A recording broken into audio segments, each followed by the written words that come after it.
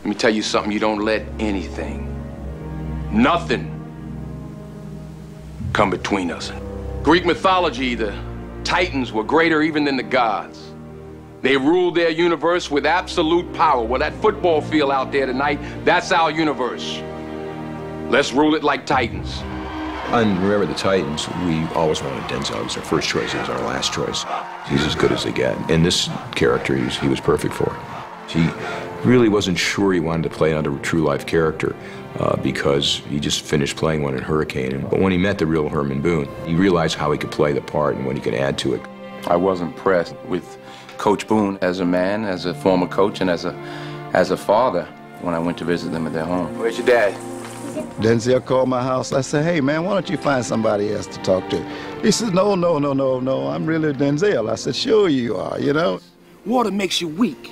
Water is for washing blood off that uniform, and you don't get no blood on my uniform. Boy, you must be outside your mind. So I listened very intently, and it sounded like Denzel. I said, okay, well, you know, you can come on over. Well, Herman would be the first to tell you he's a dictator. He said that when he dies, he has it in his will that the last day he's on this earth, in the casket, that they play Frank Sinatra's My Way the entire day. So that's how he coaches. That's who he is. It's going to be done his way. I'm a screamer, I'm a hugger, I'm a kick you in the butt type of guy. Whatever Vince Lombardi was, you can triple that. Straight ahead and mean as anything. Like you're going, meaner than a junkyard dog, huh?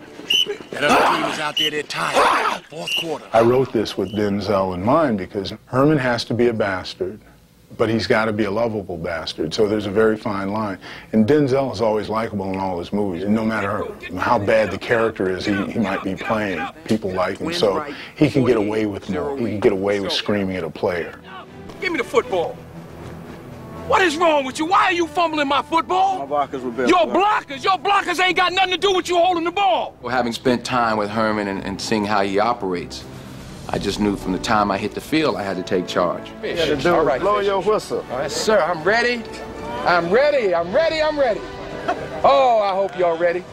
I hope y'all ready to work. I'm looking for some men out here.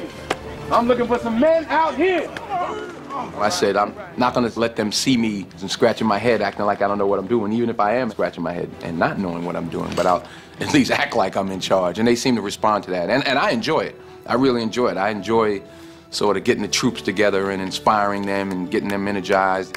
Denzel's the consummate professional. He creates his own reality around him.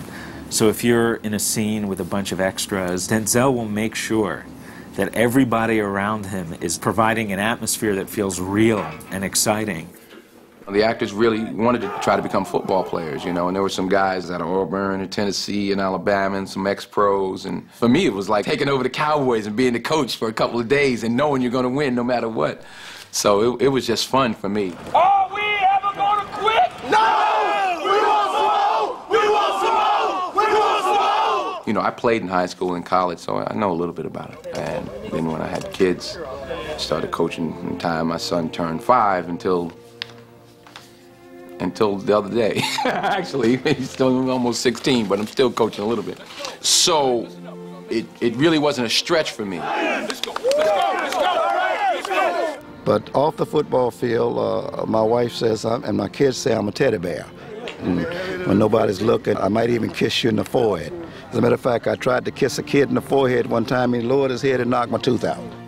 He had so many sons, you know, in a sense, out there on the football field. And he really loves them. And he may have been tough on them and crazy and all of that, but it was out of love.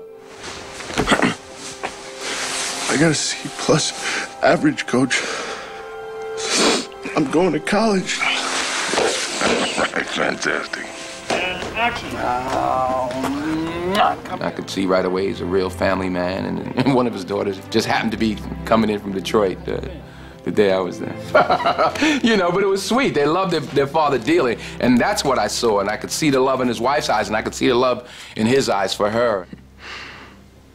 Denzel becomes the character. I mean, he assumes who that person is once he creates him. He had some help on this one because it's a real individual. But, you know, Denzel worked very hard on the script and spent a lot of time, weeks on end, going through it. embellishing it, making it better, lifting things he felt the character wasn't going to do. Let's go. Let's go. Let's go. He brought so much other than just his acting, which you expect him to bring.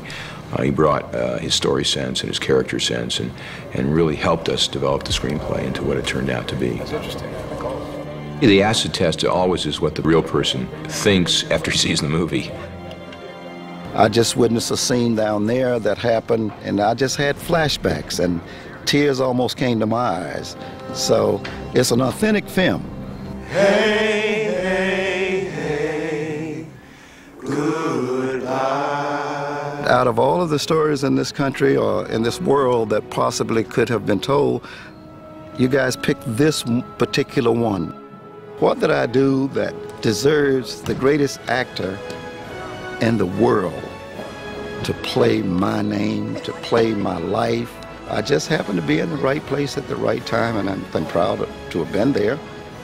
It's an experience that I'll never forget, and the world won't ever let me forget.